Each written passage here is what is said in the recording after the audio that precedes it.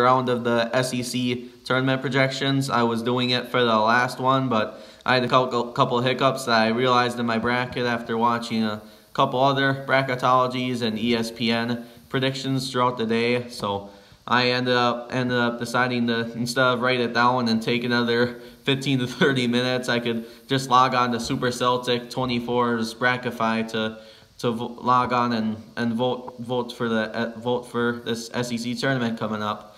This will be, so without any further ado, we'll start the bracket up. So the first round on Wednesday night, there will be a playing game between Georgia Bulldogs and Missouri Tigers. I think Georgia was really impressive. They may have run their money early in the season with them getting a new coach, and it's been quite a journey for them. But as far as the postseason goes, I think they would make a slide down. So Missouri will win. They have the experience in this game, which would be a very good matchup. Auburn has a bye.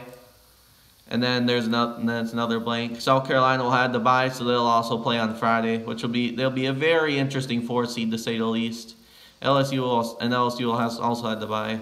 Florida will have the bye for Wednesday's game, and Arkansas will also have a bye.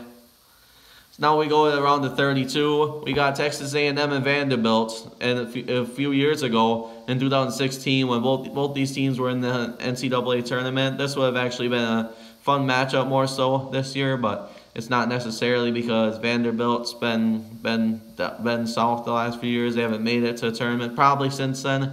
More than likely, I'll go with Kevin Sumlin's squad, Texas A&M. Really good coach, good scheme of things. And we'll go with Mississippi State. Mississippi State and Tennessee both have byes. And Ole Miss will also play the winner against, they'll also play against Alabama. So now we have Missouri playing Auburn. I don't think this will be close. You never know. It's March Madness, but I don't see Auburn losing even close to Missouri because they beat Tennessee and they played phenomenal against them. I couldn't believe that they beat them. I just turned it on a few times or whatever, and I was on the road. And then I tell my dad, since he has money on Tennessee, I'm like, Dad, Tennessee's up 5. He's like, oh, what an upset for me. And then I'm like, yep, Auburn must be very impressive.